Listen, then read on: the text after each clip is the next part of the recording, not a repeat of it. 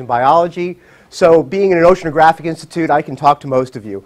Occasionally Don as well. That's mainly in the hallway, though. Over the years, we've been working on quite a number of topics, as well as currently working in isotope biogeochemistry, looking at the origins of microbialites and stromatolites. Those are some of the earliest biosphere concepts, and we've been working with Maya Breitbart and others in Mexico, and some beautiful sites in Cuatro Ciénegas. Actually, we abandoned Cuatro Ciénegas, which is in the northern Chihuahua deserts. It gets a little dangerous nowadays down in northern Mexico. So we've moved our show down to Laguna Bacalar, which is in the Yucatan by Belize, so also a nice site. Also in this, in the marine sciences here, we've been working in chemical ecology, using stable isotopes specifically to look at aspects of how isotopes and chemical components of carbon and nitrogen are actually transferred through the food web and the dynamics of trophic interactions, looking at land use influences, as well as creating novel analytical approaches for non-destructive approaches to getting at these questions of chemical ecology and ecosystem analysis. We've also been working in using these stable isotopes in organic geochemistry, molecules specifically, molecular organic geochemistry, to look at paleoceanographic and paleoclimatic changes, principally in our hemisphere, but looking at the Cariaco Basin, the Amazon Basin. We've had National Science Foundation funding for this, as well as in the Gulf of Mexico, the Pygmy and Orca Basins, with a lot of researchers here as well as elsewhere. Today, I'm going to really focus on one of our topics that we've been working on, and I think you'll understand why. We've been looking at sort of molecular and organic geochemical approaches associated with petroleum. So when petroleum's in the ground, it's called petroleum geochemistry, and you can look at source rocks. When it comes on top of the surface of the Earth, that turns into an environmental chemical problem. And so you can understand aspects of the deep water horizon actually crossing over both of these, where there was a large blowout in the northern Gulf of Mexico in 2010. Any of you remember that? Most of you remember that? Okay, good. So we've been working extensively on that program or on that project for the last 4 years. We've developed a center with Steve Morawski called C-Image, and I'll introduce that later. But there's a whole host of characters, both here in the College of Marine Science, but also elsewhere, nationally and internationally, working on these problems. Our research group focuses in a lab, perhaps you've heard of, called the Paleo Lab.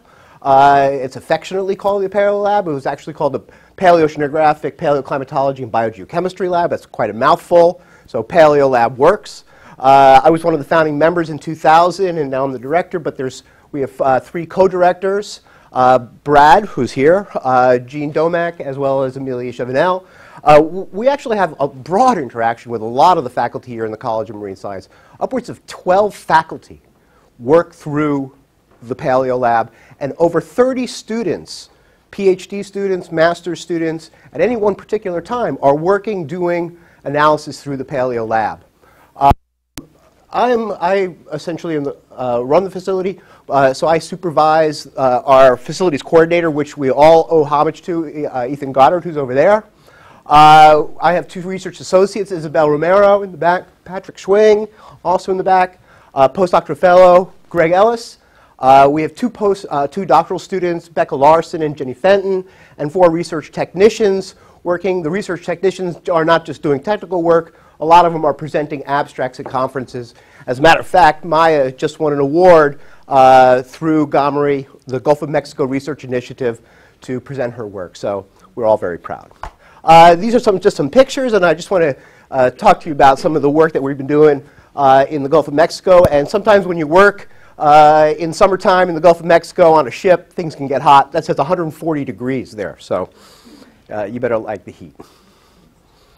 So the topic that I'm going to be talking about today is getting that sinking feeling. And basically it's trying to understand the sedimentary fate of deepwater horizon oil. How many of you have ever mixed oil and water? What happens? Oil stays on, oil floats. And I'm going to argue today that oil doesn't necessarily float. And that's kind of counterintuitive, and that's where we're going. The work that is funded through the Gulf of Mexico Research Initiative, and our center, again, is entitled C, if you're quite fancy, C-Image or C-Image. So what is C-Image? This is an acronym for the Center for Integrated Modeling and Analysis of Gulf Ecosystems. This is a large funded center. $11 million was the first round of funding from 2011, 2012, 2014. Steve Morawski, who will be presenting next, is the center director. I'm the really, really, really lucky one. I'm the chief science officer, so I don't have to be the heavy. Cheryl Gilbert keeps everybody intact and organized. Thank goodness for Cheryl.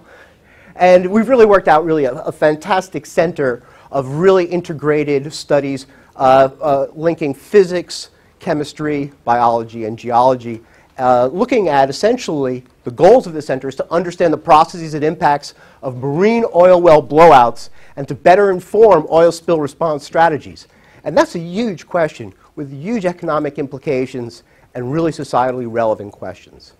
The original funding, again, as I said, was $11 million. You know, maybe it's not as prestigious as the X Prize, but it pays the bills.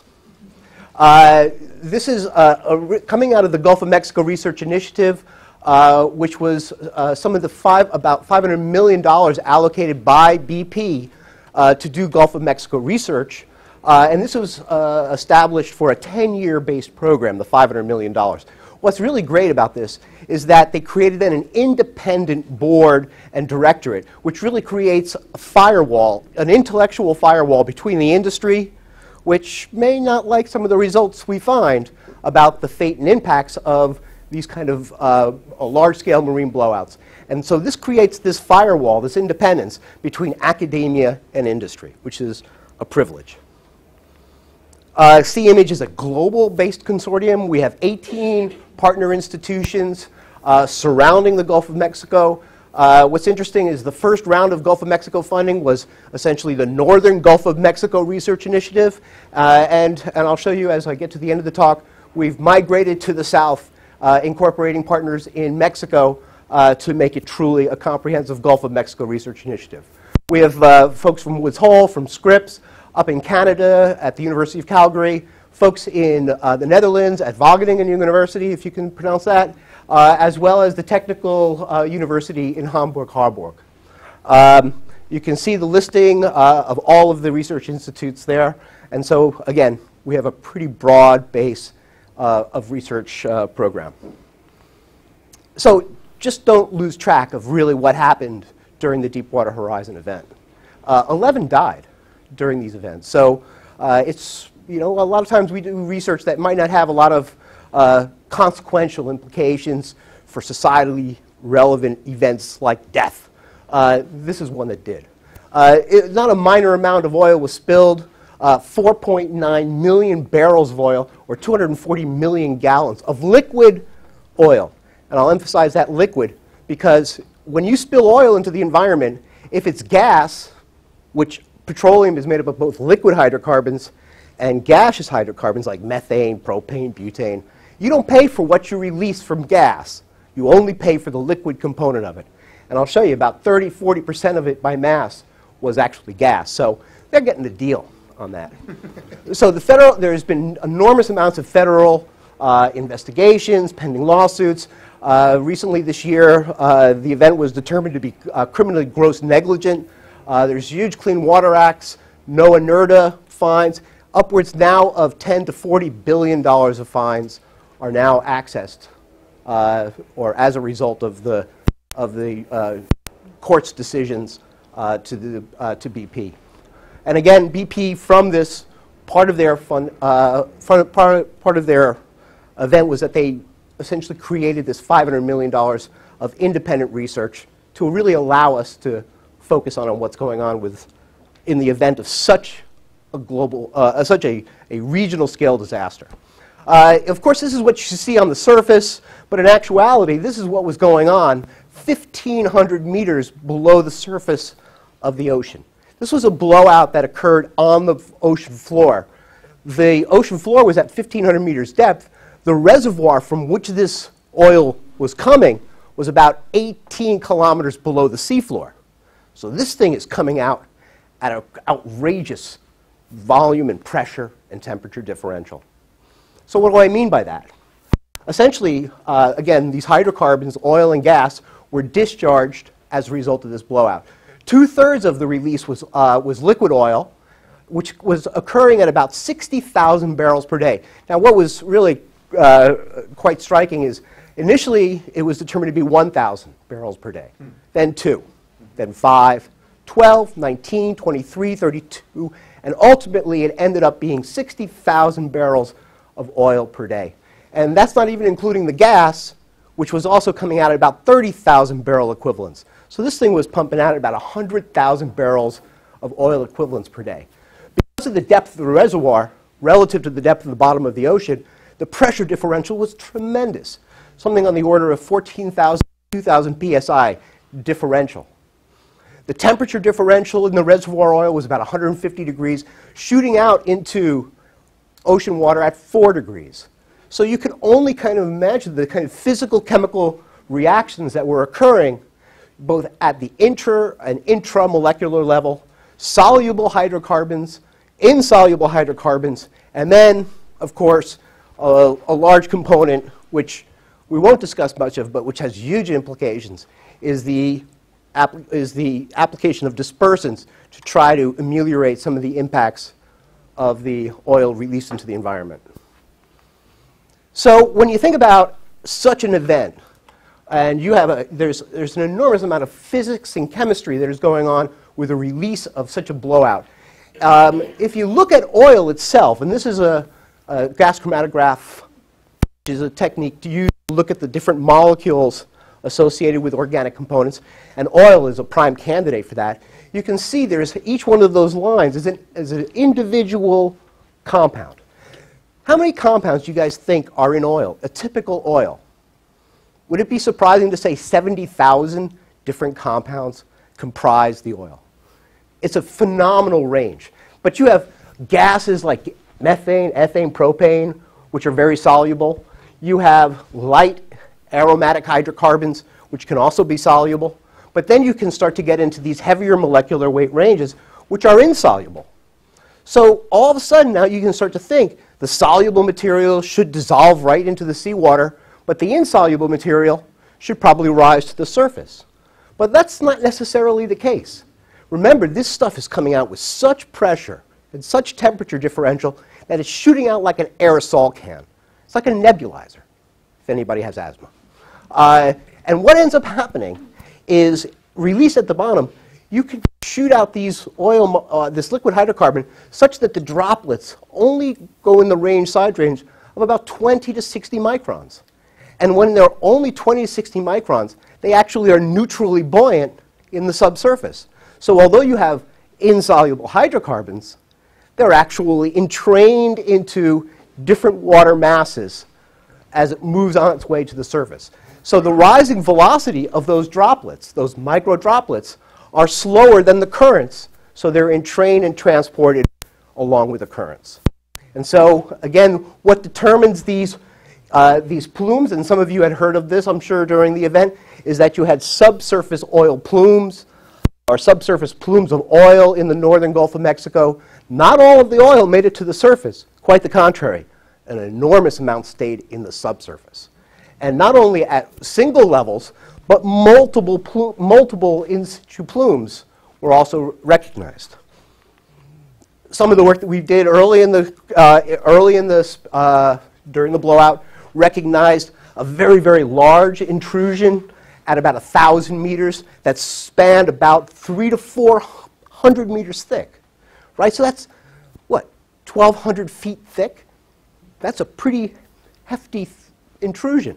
We've also recognized an intrusion around 400 meters, and of course at the surface. So you had really 3 distinct levels in the northern Gulf of Mexico that had variable amounts of oil at the surface, in the subsurface at 400 meters, and then at 1,000 meters was the big one. So some of the work that we've been doing,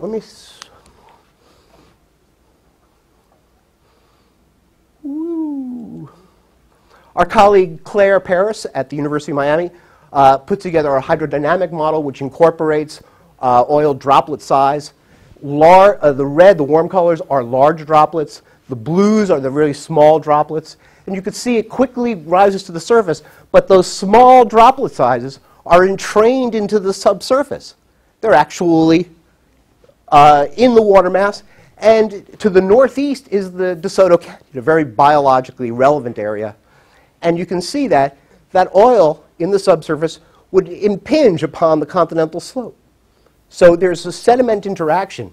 Not only the surfacing material, but you had a whole dynamics of material that was in the subsurface. When people from NOAA released their original oil budget, it was a little bit unsettling in that you could say that approximately 25% was truly accounted for, but about 75% was unaccounted for. And they had some kind of spurious terms like chemically dispersed, naturally dispersed, which doesn't really mean removed from the environment. It still can have a biological consequence during the event. So one of the things that we decided to work on was trying to not resolve necessarily the budget, but of the 75%, where did this stuff go? What was its consequence? And so one of the things that we focused on was, could it possibly go into the sediments? We knew that the subsurface plumes were impinging on the sediment continental slope. What was happening with all that surfacing oil? And was there any role of the response strategy that could influence the ultimate fate of the oil from these kind of blowouts? So we came to grips with sort of two basic hypotheses. One was that number one was the toxic bathtub ring. The soluble hydrocarbons are things like benzene, toluene, xylene, things that can remove paint, basically, or give you some healthy dose of cancer. So we interpret this as the subsurface plumes that impinge upon the continental slope and the sediments. Remember, this is 400 meters thick, this layer. Could have a real consequence not only for the accumulation of those oils into the sedimentary system, but also have a significant biological impact. And then we recognize the potential of a second mechanism to bring oil down to the bottom. And we called that the flocculent dirty blizzard. And it's playing on the concept of marine snow, which we are all familiar with. But this wasn't marine snow in your typical sort of nice pastoral kind of settling down. We called it was really a blizzard of marine snow, and we called it dirty because of its incorporation of the hydrocarbons. So the two mechanisms that we really wanted to resolve, and their relative importance, was the toxic bathtub ring and the flocculent dirty blizzard. One of the real questions was, from the surfacing oil, did some of the response strategies which were used to keep the marsh system intact, keep the observational aspects of the oil on the surface to a minimum, did any of these have an impact? And there's basically three really important mitigation strategies that were used. The first is to minimize the impact to the really vulnerable systems like the marsh. You know, anything that blinks has a real feeling to society. Birds, turtles, and the sort. And there are a lot of them in the marsh. So what they do is they open up the floodgates of the Mississippi and diversionary channels to try to push the water offshore. But with those opening up of those floodgates, you release a lot of entrained nutrients which are trapped in the marsh, but also you release a lot of clay minerals. And that's really two very important factors.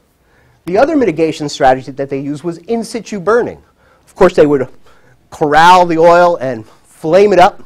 And one concept would be, well, it burns all into the atmosphere as soot, but there's a lot of residual material that is not burnt, that actually then becomes quite dense and can sink quite readily. And there's, using molecular organic geochemical techniques, you can recognize these as what they call pyrogenic PAHs.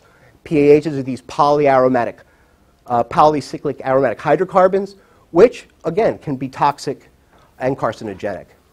And of course, the third technique which they used, and this was not a minor amount, this was 1,000,000 gallons of dispersant. And dispersants essentially attack the surface of the oil to make the droplet sizes finer.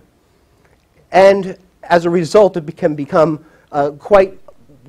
almost give you the sense that it kind of disappears from the environment. But what actually happens is the oil surface area, or the area of the droplets, increases. And it's well known in the oil geochemical world that oils and clays have a real affinity for each other. So when you put on dispersants to an area which is now being flooded with clay minerals, you're looking at this interaction between oil and clay bonding, and their buoyancy of the clay, or the lack of buoyancy, causes the oil to sink. So these kind of techniques for mitigation may help to give you an obvious, maybe societal sense that the oil has disappeared into the offshore region and into the open ocean. But the question is that really disappeared? What's the consequence of that? And so what we're going to say is that nothing comes for free. And so what the concept was is that when you have large river influences that give rise to clays and nutrients, those nutrients can stimulate marine biota in a biological bloom. The oil and dispersants create the reaction so that the oil can interact with the clay minerals. But the oil and dispersants are also quite toxic to the marine algae. And the marine algae produces this substance called EPS, exopolymetric substance, like a goo, like a mucilaginous material. And that causes it to become incredibly sticky. So you have this triangulation of really terrible consequences when you have releasing a lot of clays and nutrients in an environment with oil and dispersants, with biological activity. All of a sudden you can create these large flocculent materials, and consequently that flocculent material can sink quite readily to the seafloor. Again, bringing a lot of that oil to the bottom of the ocean. So what we did is we did a lot of work in sediment coring to the north and east in the DeSoto Canyon area, but we also went to the south and west, up to the Mississippi River Delta area, as well as to the southeast. And what we did was something extraordinary. We did work on sediments at really high resolution, 2-millimeter intervals, so thick.